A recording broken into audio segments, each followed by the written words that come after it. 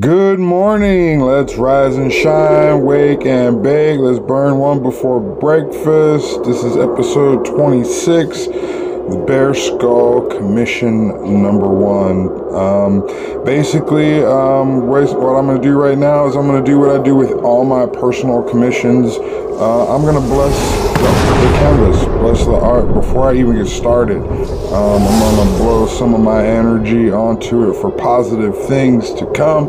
That it always be something that put forth my energy going into it like the smoke, and coming out, bringing out good things to whoever views it. This is basically what I do on some level or another with everything that I paint. I blow onto it. I blow my energy onto it, that it covers that art with my energy. That's basically what I'm doing here when I do this.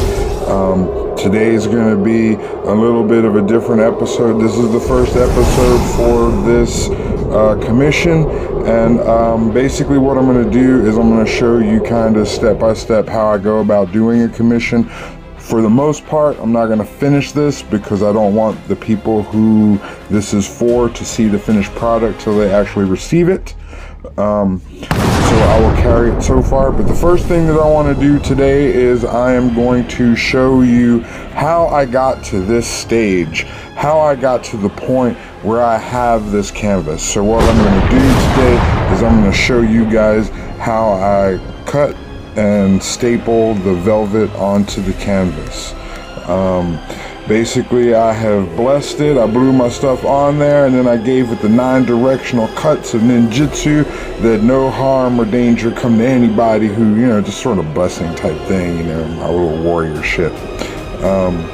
Yeah, I mean, warrior shit is like a seal of protection, to ward off enemies and evil and shit, you know what I mean? I put that on special pieces, where I know that the person that this is going to is a loved one, you know what I mean? People that I love, this is for who this is for. So with that said, let's run this intro.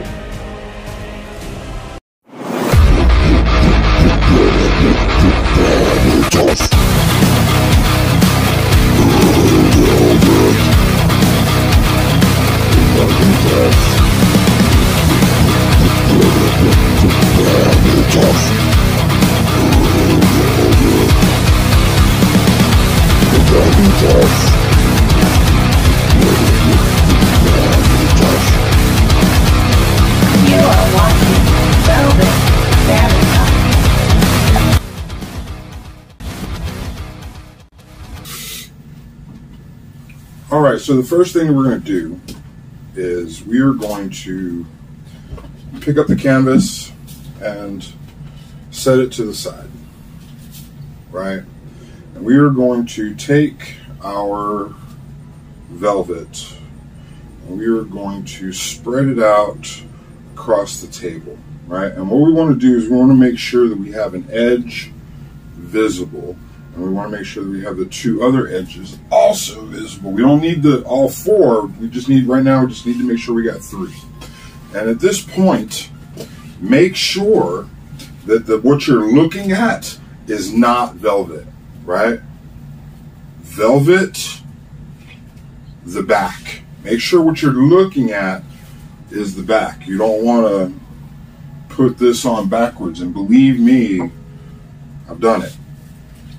Right, now what you want to do is you want to take your canvas and you want to put it on, right? And you want to just kind of measure it out visually where everything is, right? And what you want to do is you want to take the edge that you have here, and you want to bring it up. And what I like to do, if I don't know if you can see, the canvas is wrapped over and it's in this groove in this stretcher bar, right? And then you have wood, right? What I like to do is I like to put the velvet over this and staple it to the wood. That way, if this should come undone, the velvet's not attached to this, it's attached over the canvas. That's another reason why I like to get the canvases like this, as opposed to, even sometimes the canvases that are stapled on the side are not too bad. It just kind of depends. Staples on the side can sometimes interfere with framing. But I like to get them like this. This is what they call gallery wrap, where they put this like this, and you know, it's a nice clean edge instead of the staples or whatever. I also like it for another reason, is that the staples and all this stuff are in this edge, and there's not staples that I'm going to run into too many staples. You got to be careful of the staples in the corners. And so what you do is you make sure, like I said, you get yourself pretty much squared up. I like to make sure that I got roughly the same amount overhang on this side as I do this side. So I got about a hand, that's good. All right, and now I want to be as close as possible because I don't want to fight it, but okay, now you see how I've got that overlapped right there? Now what I do, I go ahead and I take my staple and I staple that right there, right? And then I come along and then I pull from the bottom, like I'm pulling this, and I come up and I put a second staple right there, right? And I come over to this end and I pull it from the bottom. I'm pushing down so that I'm not pulling, right? I'm just trying to get this tight overlap here. And again, I go right there and then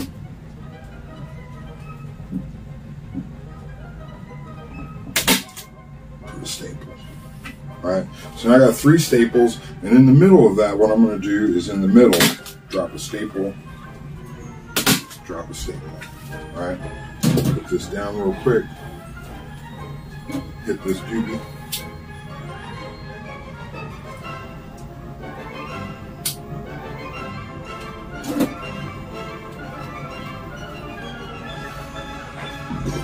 Okay, now you got 5 staples in, right?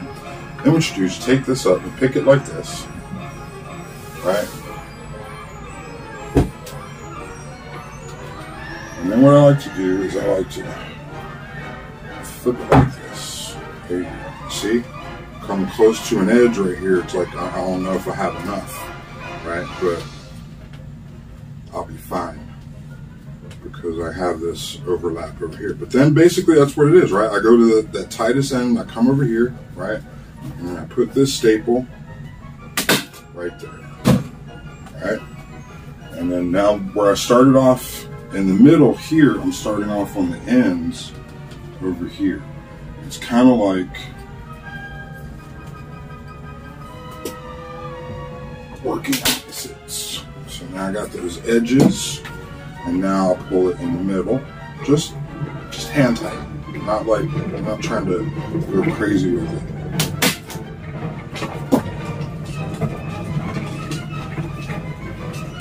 And then I'm going to put 5 staples on this side too.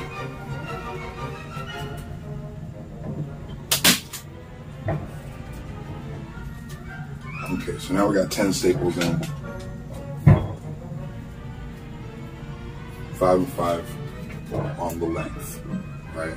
See what I'll do here when I come over it like that. That's where I'll cover that real nice. But I'm not doing the sides right now. I'm still working on the length, right? So now I got this, right? And now what I'm going to do here. Now I'm going to pull and I'm going to hit the staples in between the staples.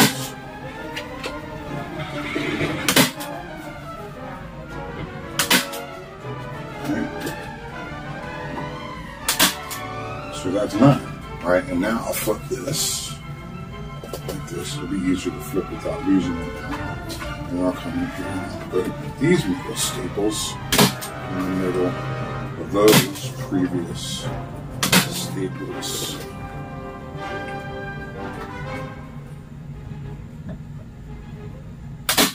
Okay, so now we have 9 and 9. Now we have 18. Now what we're going to do. Now we're going to work on ends, right? And what I like to do is, this is where my scissors are going to come into play, because I need to trim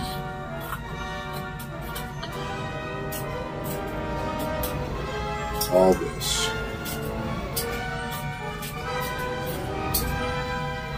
Right there. Now what I need to do is just do this fold, right? I pull this down.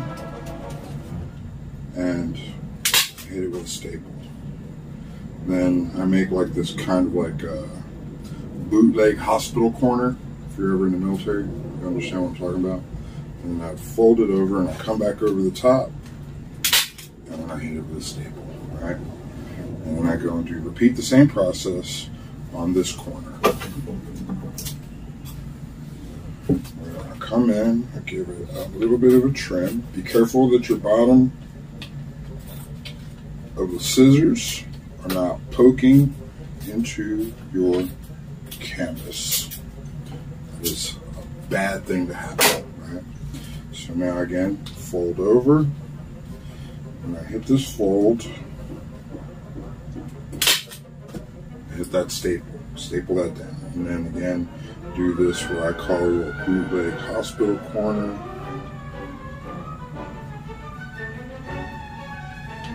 Bring it up straight over, and then hit that with a stick. Now I got my corners, and I pull in the middle, just enough to be tight. Get that staple there. Again, here, pull this just enough to be tight. Staple there. Pull this again just enough to be tight. And hit that staple. Now, work on this corner. And I'm going to go ahead and do this corner first because this is the one where it's like a little short, right? And so really what I'm going to do here is I'm just going to put this little hospital corner in like this, right? And I'm going to staple this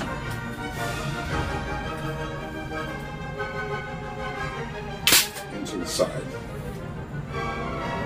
That'll help hold it so that I won't lose it because it's a little tight. And then just fold this again, just straight fold it over the top, and then hit that with a staple, right? Look how clean that looks. So you would never know that it was a little short there on that side. And then again, same process. The only difference is that here, hold this staple here, hold this down. People have asked me, have you ever hit your thumb with the staple? And the answer to that is no, because one of the things that I do when I first get a new stapler is I look exactly where on the side it comes out, so that I know that it comes out right above that blue line. On this particular one, there's like a blue line, and it shoots out right above there. And so I know not to be anywhere near that blue line on my finger. All right, okay, so now this is where it really counts, because as you can see, if you've done this right, you don't have too many wrinkles. This is your last little place to really tighten it down, right? If you've done this right, you won't have any. I got a little bit right here, but I still got to pull this. This is the last little part, right? Where I really got to, and that'll pull those out. See that? I don't know if you saw that or not, but. And so now, what I like to do is pull this center real tight. Again, I'm only trying to get really as tight as my hands can pull it. That's really all you need. Because anything more than that, you're going to start stretching the nap, and then you're not doing that any good by doing that. Hit that staple right there. Come through here. Now you've already stapled this corner, so now what you want to do is you want to kind of pull in the middle. Give it a staple right there. Same thing. Pull in the middle and give it a staple right there. Okay. So at this point, you should have 28 staples in here, if you've been counting. Now you can kind of see that this is where you do your test to see whether or not it's got wrinkles in it that you need to address. If you've done this right, you really won't need anything more than that. And I got a little bit of wrinkles right there. I knew I was going to fight those, and a couple wrinkles right here I got to fight. So, when it comes to fighting wrinkles, what you do is you just eye pull right at the wrinkle and then hit it with a staple on the opposite side. I just pulled that out. Alright. Same thing here. Pull, give it a little pull right there. Hand tight and hit it with a staple. These are like minor little adjustments that you're making to the tightness of, because you don't want people, you want that to be smooth, you know what I mean? There's one right here, put that right there. Okay, I'm out of staples. Take this. That's another reason why you count, because there's only so many staples on that.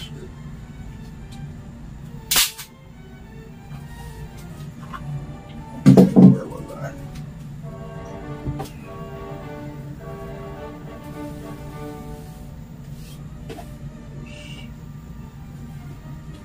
Basically, you're just giving it a little tug, holding that, and putting a staple right there. And that's another, like I said, another reason why you don't want it too tight. Because if you got wrinkles in it, it's stretched already to its capacity, well then you're not going to be able to remove those wrinkles. And like I said, I'm just checking the edge to make sure it is smooth, and it is, right?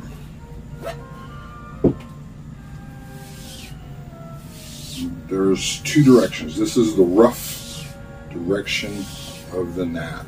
And you put your hand on it, you can feel. It's like, to me, velvet is like a shark's skin. One direction it feels one way, the other direction it feels another way. And if you know anything about shark skins, if you rub them wrong, it can cut you. But they do feel velvety, right? And then this is the opposite way of the nap, right? So now you should see a line in there, right? Okay. And I usually like to be the smooth way of the nap, and then whenever I draw, pull the nap up. That way when I put whatever lines in there, I'm putting my lines in standing up. Little things, little things. Now what I do is I turn this over and I get out my handy dandy little scissors and I trim these edges. I still leave enough so that if I gotta make an adjustment later, I have something by which to make an adjustment. You can always cut more, you can never put it back. Cut too much. Alright. And that's pretty much what I do. You know what I mean? And then when it comes time to in something like this, like if it was just a regular canvas and it didn't have anything on it, I would send it just like that. I would sign it and then send it out. On something like this, what I would do is I would sign the inside for posterity, because ultimately me signing the back of the canvas is not signing the velvet, right? So I would sign the back of the canvas for posterity, and then basically what I would do is I would get paper and tape and then put that over the back, make sure it has a hanger. Doesn't necessarily need one in the case where I feel like this is something that's going to be framed. That's another reason why I staple it on the back and not the sides. And now with this, this is pretty much ready to go be painted. Again, 24 by 36, and thanks for watching. Like I said, I'm not sure if I'm going to go straight to painting in this video. It depends on the duration and how I feel. But thanks for watching. I appreciate you. Love, peace, and chicken motherfucking grease. I'm out this bitch.